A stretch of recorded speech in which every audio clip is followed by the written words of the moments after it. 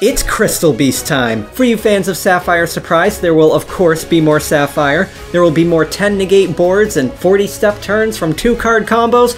We are gonna fusion, synchro, exceed, and link summon. We will activate Ancient City Rainbow Ruins, and we will continue to win tournaments with it. Activate the rainbow! Taste the rainbow!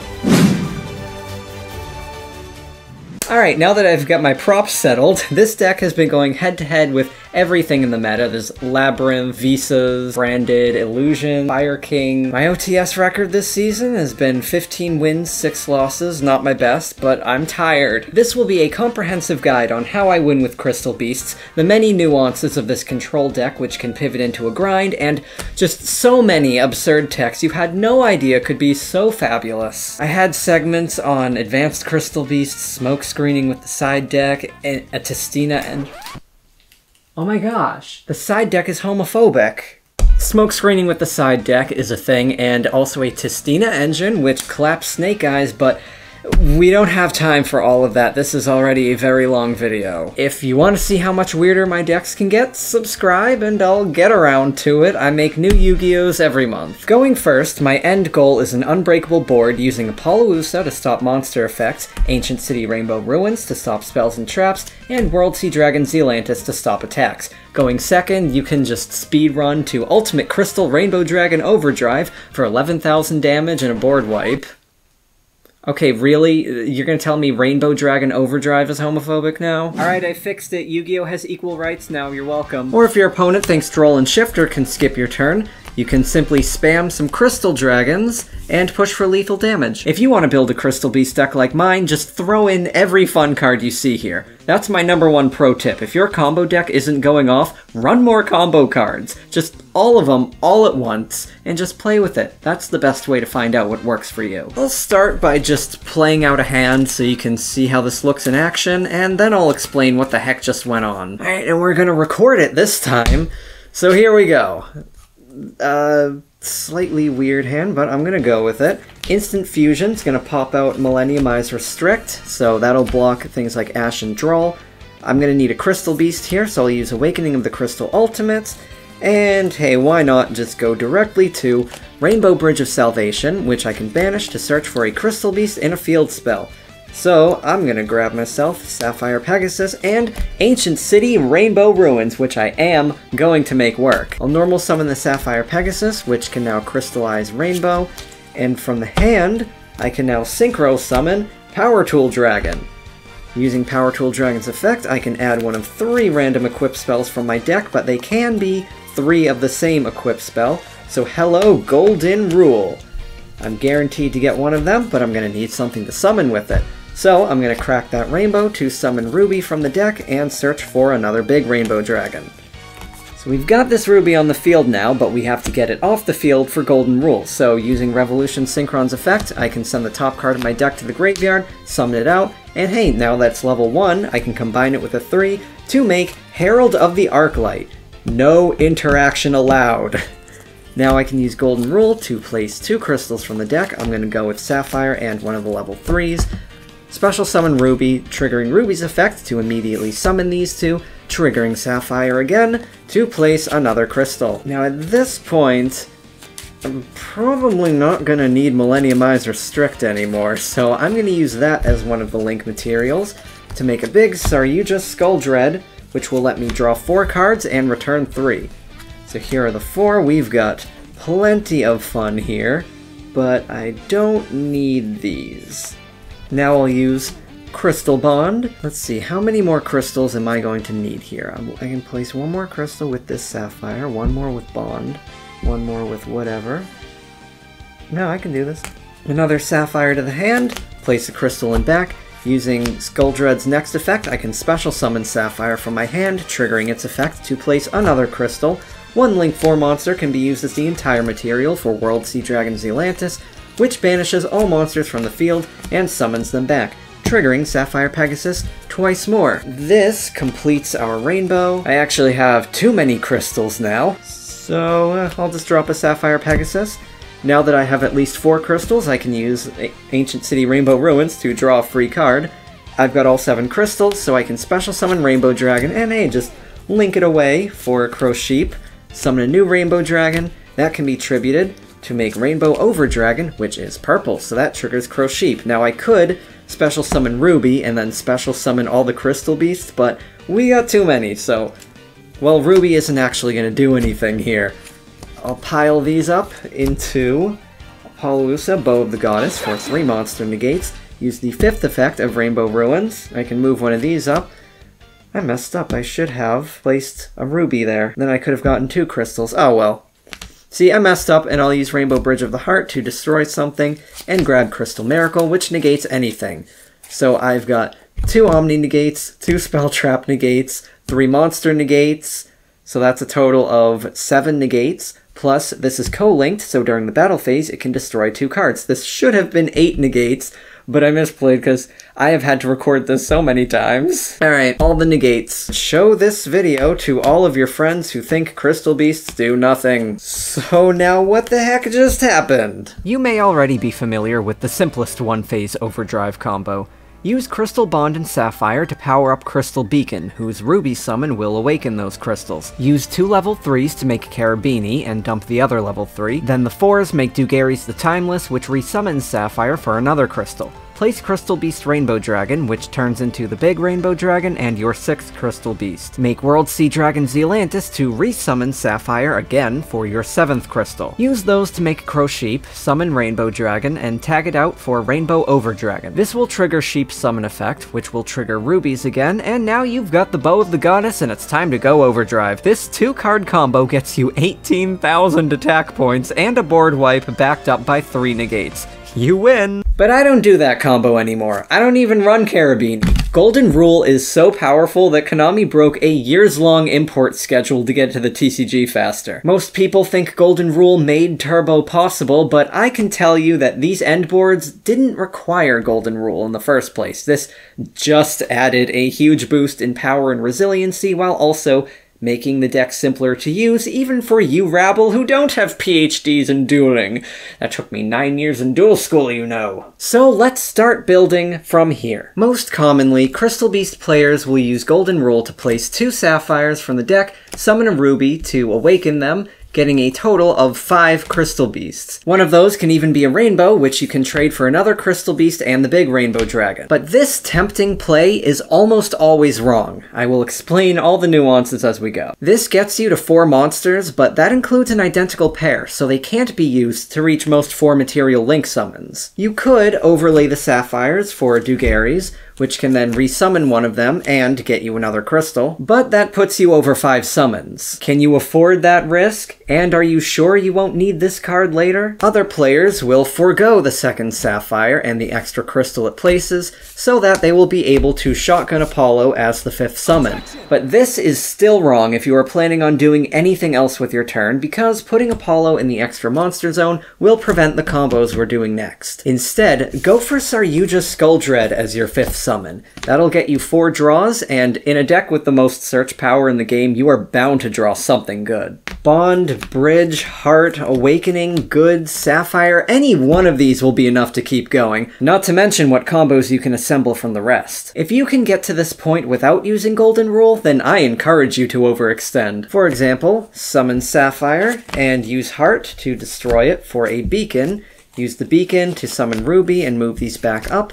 Sapphire places another crystal, you can banish that, get another Crystal Beast. Because you've actually resummoned this Sapphire, you have now hit 5 crystals, so a smart opponent is going to drop a rock on you as soon as you are able to reach Apollousa. If you have Golden Rule laying around, you can use that to now place a couple of crystals, get Ruby back, move these up, the Sapphire will trigger again, you'll get another crystal, and now, thanks to the token you were given, you can still reach Saryuja Skulldread, draw 4 cards. You can also use Rainbow Bridge of the Heart to bounce that Primal, giving you another card back in your hand. You do have to return 3 cards for Saryuja, so being able to get cards back in your hand effectively means you get to keep extra draws. However you get to this point of summoning Dread, if you have 5 monsters, you'll be able to summon it without using Sapphire as a link material. Keeping Sapphire on the field is going to get you a nice bonus later. Let's say we drew a Sapphire out of that and maybe nothing else relevant. Well, first you can use Skulldread's 2nd effect to special summon Sapphire from your hand. That gets you another crystal. Then tag it out for World Sea Dragon Vaylantz, which banishes all monsters and resummons them. You can put your opponent's monsters in their worst positions, even face down, and every Sapphire you have on the field will trigger again. By this point, you definitely have all 7 crystals, so the next step is to prepare to summon Rainbow Dragon. Rainbow Dragon can extend your swarms because it can tag out for Rainbow Overdrive, which, just for being a fusion, can trigger Crowsheep's effect to special summon a monster from your graveyard. Summon Ruby, which in turn triggers its effect, to move all your crystal beasts up, and now you've got whatever materials you could ask for. But first, to make that sheep, you're going to need 2 different monsters. If you've been gathering crystals by spamming 2 sapphires, they won't be able to make the sheep on their own. Now, you could overlay them for Dugary's the Timeless, detach to resummon one of them, so you've swapped out a name. You've also triggered this to get another crystal, but you'll have to skip your next main phase 1, so this might not be worth it unless you are setting up the lockdown with Rainbow Ruins and you won't mind skipping a phase. Or maybe instead of going for that second sapphire, you just played a vanilla crystal and you get a little less resources. Think ahead about which route is best for the end board you're able to set up, or if you have Rainbow Dragon, that's the perfect link material. Can you even see it? This was the first ghost rare ever made, so It does not look good as their first attempt, but it's a little piece of history. Just don't use World Sea Dragon as link material, because we're going to need this again later. Here's a cutaway to a neat little combo that'll complete your rainbow and get you those sheep materials. Let's say you start by using Golden Rule and Ruby, so you get your Sapphire, your other crystal. Sapphire places Rainbow, you can crack that, get another crystal beast, and search for the Rainbow Dragon. Then you combine all of these to get Saryuja Skull Dread. Let's say the only relevant card you get here is Crystal Bond. So we're going to use Crystal Bond to search for Ruby and Sapphire, put Sapphire in the back, and then special summon it using Saryuja Skull Dread, triggering its effect to move Sapphire up, place another Sapphire from the graveyard. Then you can tag out Skull Dread to get World Sea Dragon Vaylantz. Banish this and everyone else, they come right back. This triggers Ruby and Sapphire. Use Ruby as Chainlink 1, Sapphire Chainlink 2, so Sapphire will place a crystal, then Ruby will move them up and you get another crystal. Then you can Xyz summon, Dugary's the Timeless, detach to summon someone back, Sapphire gets you Amethyst. You've got plenty of crystals now to do whatever you want. Okay, so whatever you do, you're going to end up to a board looking like this. Trade 2 monsters for the sheep, summon Rainbow Dragon, tag it out for Overdragon, triggering the sheep, reviving Ruby, and awakening your crystals. If you have a Sapphire, that can also get you another one. From your newly refilled field, you can typically use Crowsheep plus 2 or 3 other monsters to make a Palusa Bow of the Goddess. That'll have 3 or 4 negates on it. If you've got 2 leftover level 4s, you can also go for an Abyss Dweller. If you can keep the World Sea Dragon in play through all of this, it'll now be co-linked to the Bow of the Goddess, so during the battle phase, it'll be able to destroy 2 cards. Just like my Golden Sword Soul combo, the best Sword Soul card, this prevents the opponent from attacking over Apollo, which used to be her main weakness. You can also do other things like if you hear those tragic words, end of battle phase, this could also destroy your own crystals, so they don't get banished face down. If you do have to skip your next main phase and go straight to your next battle phase later on, this will be able to destroy 2 of the opponent's cards, which will help you keep them pinned down for that extra turn. Now, I did not play Rainbow Ruins in this example, because one thing at a time. So many little calculations go into how to gather enough crystals to power up this thing's effects. This demands a big leap in skill. You will need to understand all the little nuances of this deck, so let's get to all the other things now. We'll come back to the city in the end. The first tech I want to highlight is Vaylantz World, which is so heckin' good. It comes in 2 halves, activating 1 to the opponent's side of the field. There are lots of treacherous field spells these days, so by using this you can take them out. Or if you're going first, this will disable popular counters, which require the player to control no cards. Most players don't notice this interaction, accidentally revealing that they have a card like Infinite Impermanence, and then you get to remind your opponent, you can't activate a trap card from your hand. The Japanese half is basically like a Crystal Promise, summoning a monster from the back row, except you are searching for it with one of your field searchers instead of one of your more valuable crystal searchers. You could use this to special summon a Sapphire and build more resources, or you could use it to special summon Ruby and go for a swarm. If you're going second, the German half can take out an opposing monster, turning that into a Crystal Beast. And this provides a target for Rainbow Bridge of the Heart to bounce back into your hand, giving you 2 cards that can eat Saryuja's cost. So in total, you can get triple removal, double draws, a summon, and counter prevention, all out of one searchable field spell. Nice! As an added bonus, these are very weird cards. Nobody knows how to play around these cards when suddenly every zone placement matters. And if your deck is full of weirdness like this, you ascend to total incomprehensibility! As your deck becomes weirder and the opponent becomes more confused, they will be less likely to figure out how to counter your strategy and more likely to misplay their own cards. Confusing the ever-living hell out of everyone is a legitimate way to win at Yu-Gi-Oh! Somehow less weird is synchro summoning from the hand with Revolution Synchron. I am that one person who actually uses this baby to summon Power Tool Dragon. It searches the deck for one of 3 random equip spells, but they can be 3 copies of the same card, so hello Golden Rule. Once it's in the graveyard, Revolution Synchron becomes Glow Up Bulb. You can send the top card of your deck to the graveyard to summon it as a level 1 monster. Now you can summon Crystal Wing for your Crystal Beasts. Never again will a tragic nib keep me from making day 2 at a YCS. Or you could also combine it with Amber or Topaz to make Naturia Beast, negate all the opponent's spells. But we can go harder. The level 4 that you're synchro summoning with is most likely a Sapphire Pegasus that's going to leave a Rainbow Dragon behind, so you can crack that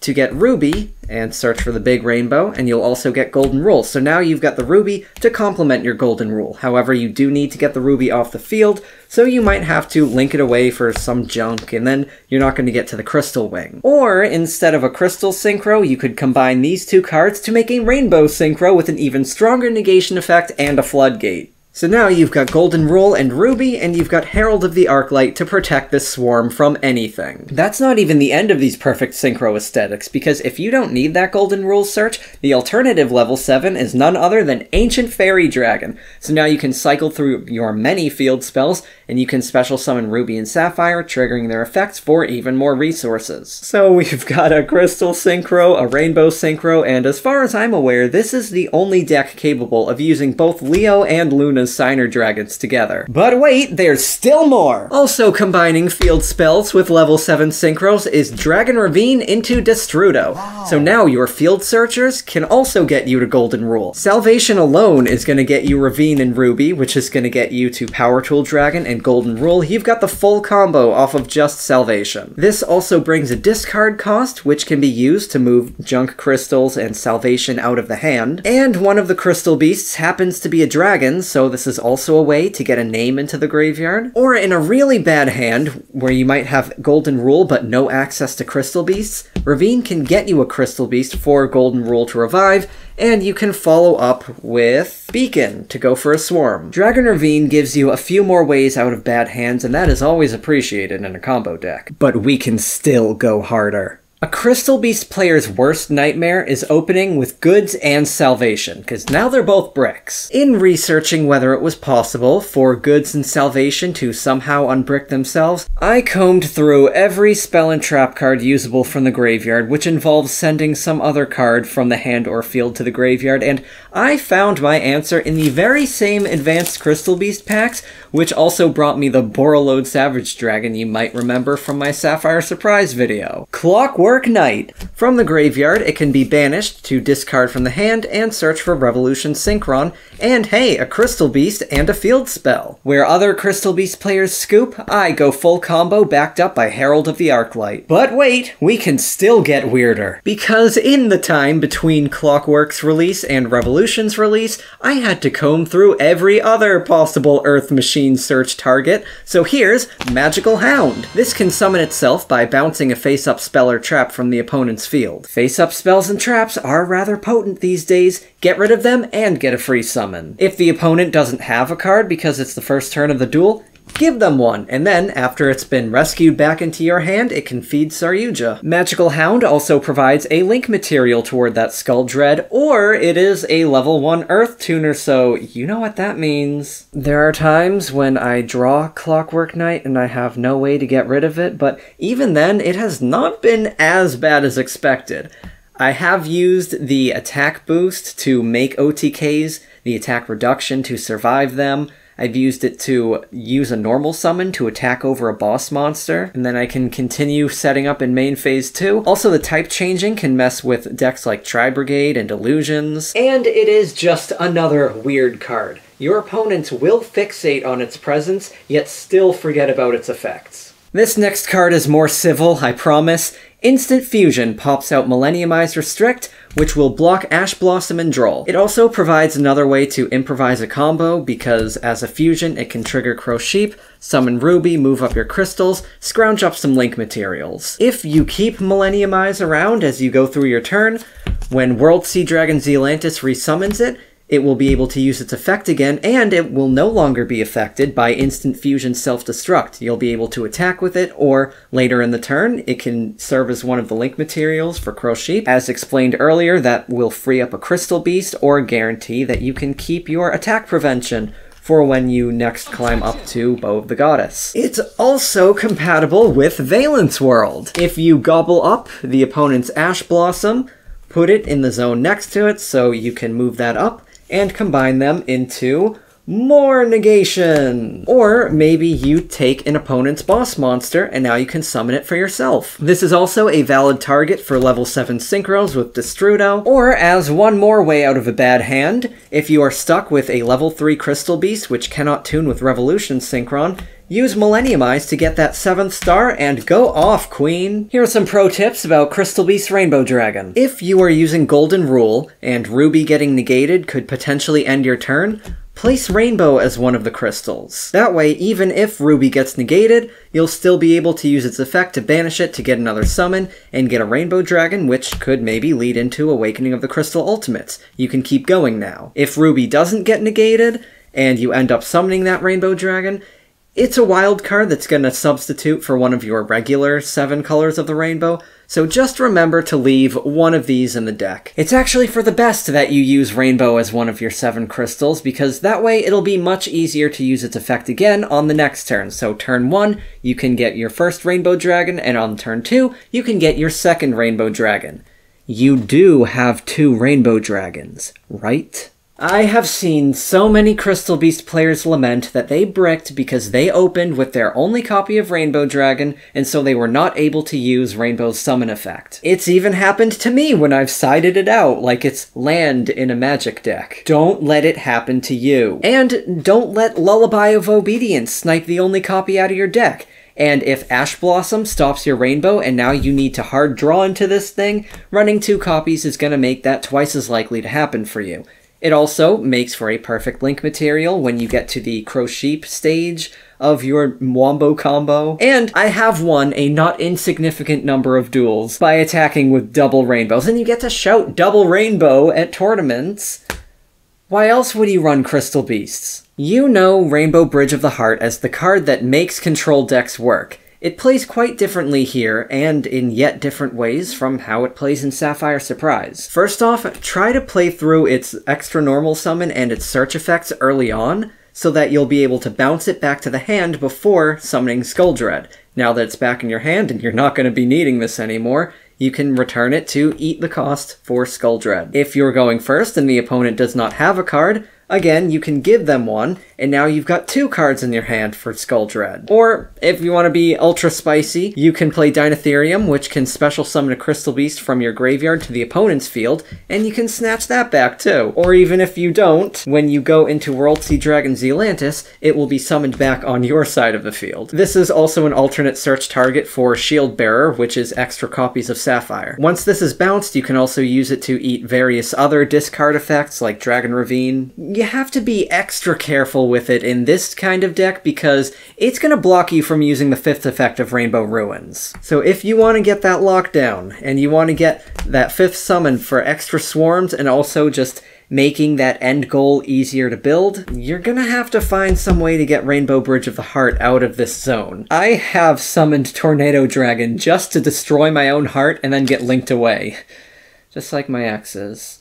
Critically, do not use Awakening to search for Bridge, not unless you're going second and you really need its bounce effect. This deck's plays come from many spells which are limited to one use per turn. Don't burn one of those spells as simply a bridge to another search. Even if you don't have Heart now, you might draw it later, so keep it live in the deck. Here's how I think of it during a tournament. If I have a lousy hand, I could simply pass on Dweller, but that probably won't be enough to survive the round. Or I could scrounge up the materials for one of these and a Prayer. If I draw any one of these cards, I can combo off and probably complete the whole lockdown. These look like nice odds, so I'll go for it. But what if I had to use Bond to get here? Well, I can't use the other copies, so now that's 3 fewer draws that can get me out of this situation. Maybe I also used Goods into Salvation. If I used Awakening to get Bridge, well now, my odds are looking pretty grim. I've lost all of these potential outs to the situation,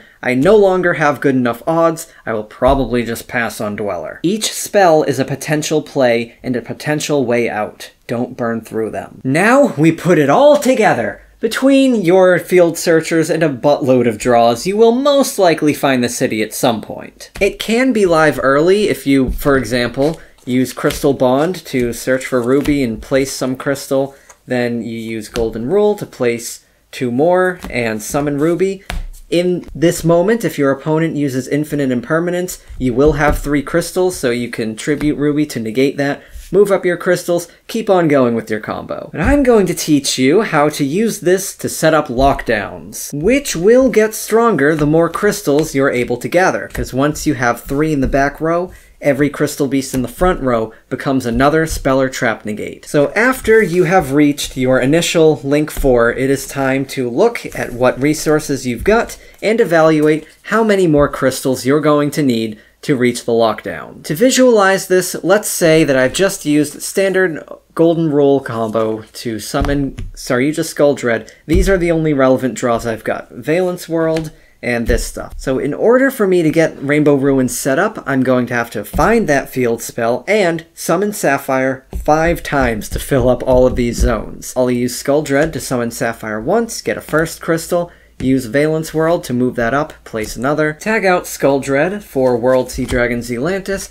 banish everyone, summon them back, triggering the Sapphires twice more. I need 2 more Sapphires, so I can overlay for Dugaries, detach, get this here, and now I can start refilling my zones. At this point, I'll be able to link summon Crosheep and go into that combo. So now Crosheep triggers, instead of summoning a Ruby, I'll summon Sapphire, and then Sapphire can place a Ruby. Now let's say at any point during this, you played Awakening of the Crystal Ultimates to go through Salvation, get you some Crystal Beast you don't need, and Rainbow Ruins. You could take an extra draw off of Rainbow Ruins, and then you can make your Bow of the Goddess here, and then use the 5th effect of Rainbow Ruins to special summon Ruby, who will special summon more, and then Sapphire is going to place another crystal. But whoops, that puts you under 3 crystals. So we would actually have to rewind here. You'd see that you can't summon Apollo, or that will empty out your monster zones, causing Ruby to move up too many crystals. So you actually will have to use the summon effect here. Ruby can move something else up, you get a crystal, and then you can make Bow of the Goddess here. So what you end up with is you've got your 3 monster negates and your battle protection, and then you've got 2 spell and trap negates on top of that. However, I'm going to show you why you should hold off on using Awakening of the Crystal Ultimate until you absolutely have to. Because if you can save it until your Rainbow Dragon is on the field instead of just in your hand, you'll be able to access both of its effects at the same time. So let's rewind and I will show you what this alternate timeline can achieve. Let's see what happens if we hold off on using Awakening. Use Saryuja to summon Sapphire, grab another one back from the graveyard, use the Vaylantz World to move it up, get a crystal, tag out for Zealantis, banish everyone, resummon them, triggering 2 more Sapphires, and that completes the rainbow. Overlay for Dugaries, I put it up here so it's not in the way of the main monster zones. Detach, bring back Sapphire, and get another crystal. Now at this point, we can use the 2 Sapphires, make Sheep. We don't need to use the Awakening, so we're going to save it until, now that we've summoned Rainbow Dragon, we can play it here. So you get the Rainbow Bridge of Salvation, and you get to summon. So Rainbow Bridge of Salvation is going to get us another Crystal Beast and a field spell, and have the Sapphire get us this. So now we're at this point. You can get an extra draw if you want it. We can tag out the Rainbow Dragon for Rainbow Overdragon, and then move up, let's say, just the Sapphire, and you can place another one if you want. These will make Bow of the Goddess with 3 materials, and then use the 5th effect of Rainbow Ruins to move this up, move these up, triggering Sapphire, getting you back to 3 crystals. So now, you've got 2 more spell negates on top of this, and you could also go for an Abyss Dweller. This is the power of waiting on that awakening. Your opponent is probably not breaking through a 7 negate board. You'll need to visualize this very carefully. For example, let's say we're at the point in the combo where you have just summoned Overdragon, Crowsheep summons Ruby, and now Ruby will special summon as many Crystal Beasts as possible. Summoned Sapphires will trigger, refilling their zones, but the vanilla crystals will leave their zones empty. At this time, you should have 3 monster zones occupied, by Overdragon, by Vaylantz, and by the Ruby, which has just been summoned. If summoning as many crystals as possible would leave you going under 3, then you may need to find some way to fill up one of these zones, so that Ruby will only move up 1 crystal, just a safe Sapphire which replaces itself. And keep in mind also that after this point, you will be condensing some of them into Bow of the Goddess. Both halves of your board are getting jumbled here, and you need to know where they're both ending up. Let's say you are not able to field another crystal, but you still want to get that Ruby Swarm. If you haven't used it already, you could play Dugary's the Timeless, which will resummon one of those Sapphires, and get you that crystal back, and now you can use these to make your Bow of the Goddess. However, keep in mind that this will skip your next main phase 1, which is typically when you would be bringing out Overdrive for the kill. Now, most opponents, when they see your 7 negate board, are going to surrender, so you're never going to make it to the point where you actually summon Overdrive. But sometimes they might stick around. Do think ahead about how many negates a Dugary's summon play is going to end on, because if you only end on, let's say, 1 spell negate, is that going to be enough to keep your opponent pinned down for potentially an extra round? Now, you could get around this by summoning Overdrive a turn early, hoping it survives the opponent's turn, but you do not want to lose this to a Kaiju, to Forbidden Droplet, or to Typhon, who is everywhere these days. Don't be like me and get jump scared by Typhon in the last round of a big tournament. I recommend just playing dozens of games solitaire until you start getting Tetris vision with these crystals. And eventually you'll be able to look at your opening hand and see those literal 40 steps ahead. Alright, I'm very tired. If you're still watching, you are too. I'm gonna have to leave the advanced Crystal Beast stuff and the side deck smoke screening for another day, the Testina engine, plus I want to ramble about my weird Noble Knight combos, because I do this stuff with Noble Knights too. Subscribe if you don't want to miss any more of my monthly Yu-Gi-Ohs. So if you've watched this far into the video, this is what I've been watching. This is my setup here. To get a camera pointing down at the dual field, I had to build a bridge counter to the supports of the tripod here, and I used Disney Lorcana decks as counterweights. Like and subscribe, bye!